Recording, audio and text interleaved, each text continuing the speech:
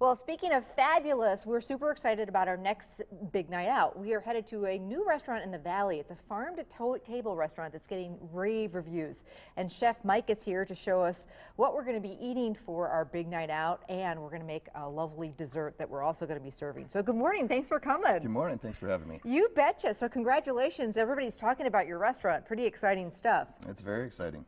And the meal that we're going to be eating for our big night out, wow, you guys have really knocked our socks off with this. We're excited. So the restaurant's called Gather Americana, and we're going to be headed there in a few weeks. May 20th, so call now to reserve your spot. This is going to book up very, very quickly.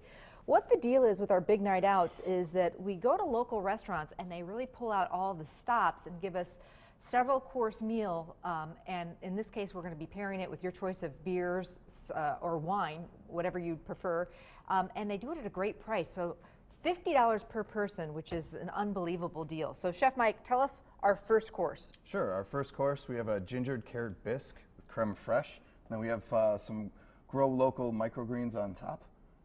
So it's beautiful.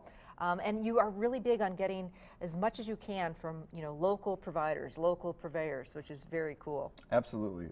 Given it's springtime and we're about 3 weeks out, so I'm really hopeful a lot of this stuff we are able to source. And that for our salad, the second course? Sure. We have a braised pork belly with asparagus, a poached egg, and shaved bella vitano from Sartori. It is beautiful, and if you haven't had pork belly, it's like kicked up bacon. I mean, it's seriously good stuff. Absolutely. Yum. Absolutely. Now we're going to move on. So it's a surf and turf dinner that they've put together for us. Our next course is seafood, fish. Tell us about that. Absolutely. Well, halibut right now is hitting, it's the great season for halibut. So we have a truffle cauliflower puree, sauteed spinach, and then a beautiful seared piece of halibut to top that off with a little Parmesan frico. Oh my gosh, that looks amazing. And get this, we're not done yet. So with surf and turf, as far as the turf goes, we wanted to do a great steak. We know, and everybody loves fantastic steak with dinner. So tell us about this.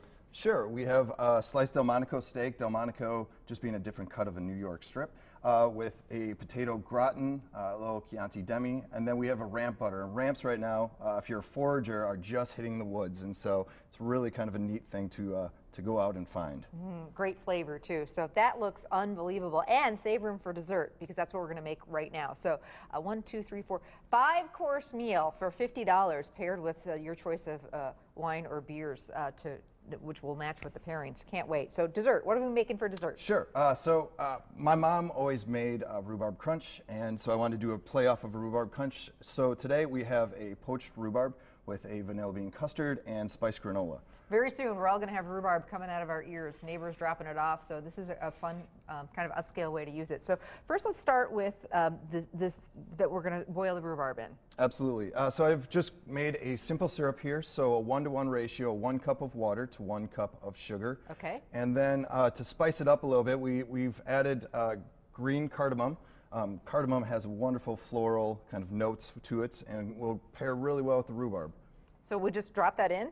So at this point, the rhubarb itself is only going to take 2 to 3 minutes. Okay. So we'll finish that off there. Okay. But the green cardamom, what I like to do is kind of just crush it up a little bit, and we're going to just add those in there. Bring it up to a boil, and we'll kind of set that on the back burner. Okay, all right. We'll let that do its thing, and then we'll plop the rhubarb in. Okay, custard. We're going to make a vanilla custard. Absolutely. If you haven't done vanilla custard, wonderful dessert, way to bring in some richness into this. So right away to start, we have 2 cups of milk. That's heavy cream, actually. Oh, this is heavy cream. That's okay.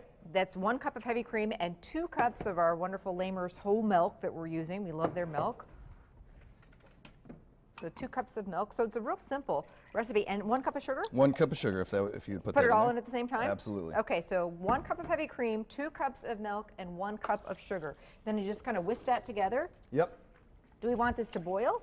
We are going to bring this up to a boil. Okay. Before that, I'm going to add my vanilla bean in. So I just have a half a vanilla bean here. And with vanilla beans, if you haven't used them before, you just slice it down, and then you're going to scrape out all those seeds on the inside. And the seeds are really where a lot of that flavor is. So we're going to just add that in there. And I like it because you can see the little specks of the vanilla in there. Absolutely. All right, this is boiling. Do we want to do anything with this, the syrup? The syrup we can just turn down to a simmer at this point. Okay, sounds good. So for my custard, the idea of what thickens custard is the eggs.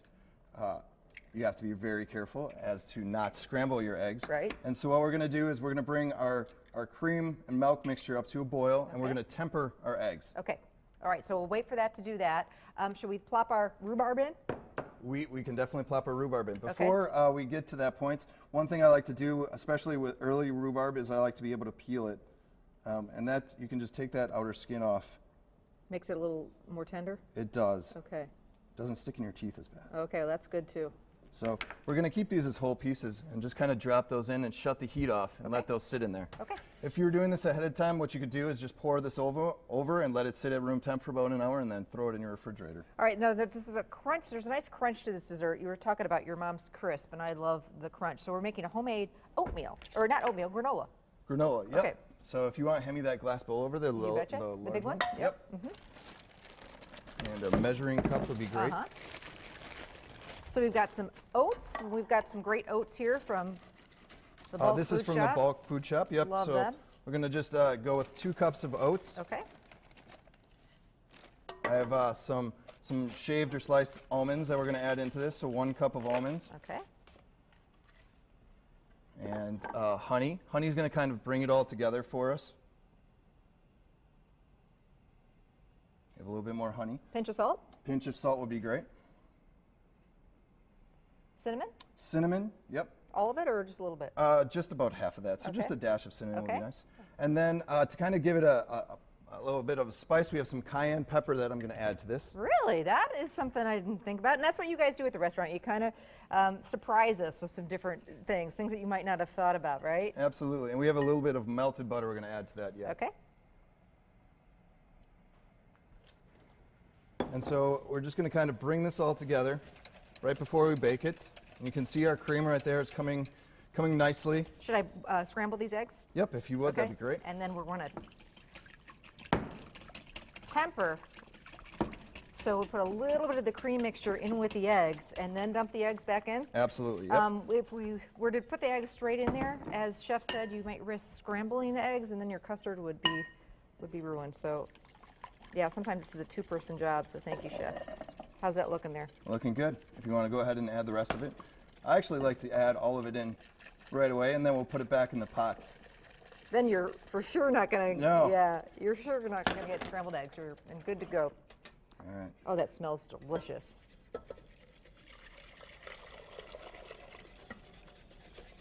So one thing you can't do is you can't walk away from this. Okay. If you walk away or if you stop mixing it, that's when the scrambled eggs will start building on the bottom, and you'll have a ruined custard. Okay.